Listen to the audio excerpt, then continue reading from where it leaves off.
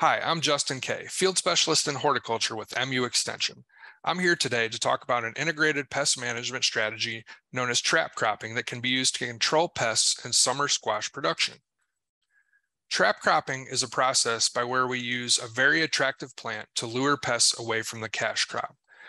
If their preferred food choice or this very attractive plant is not present, they will feed on available plants, such as your cash crop.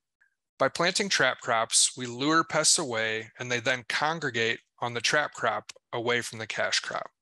This can result in a reduction of pesticide use on the cash crops in the field.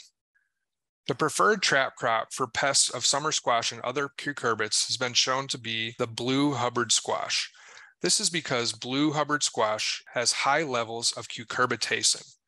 This is a biochemical compound that has been found to be very attractive to cucurbit pests. Pests are able to locate the blue Hubbard squash plants through olfactory receptors. To implement trap cropping on your farm, it's important to understand that this is most effective if the trap crop is larger than the cash crop.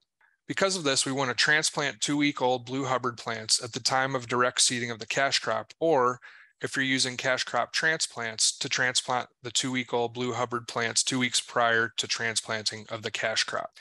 It's been shown that 2 to 4 plants of blue Hubbard at each row end is effective for trap cropping in this method.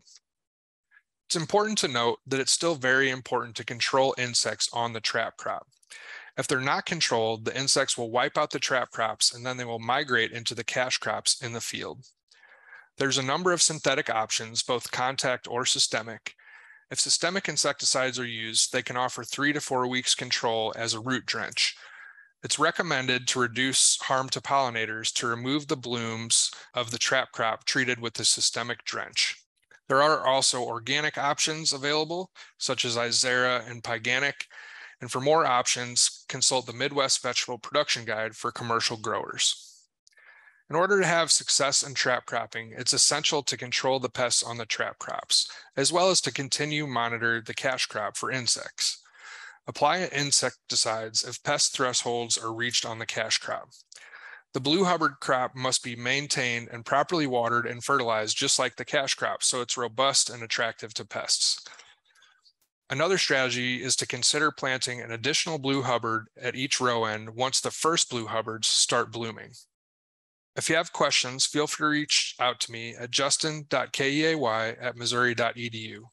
There's also some great additional resources that we'll share in the description of this YouTube video.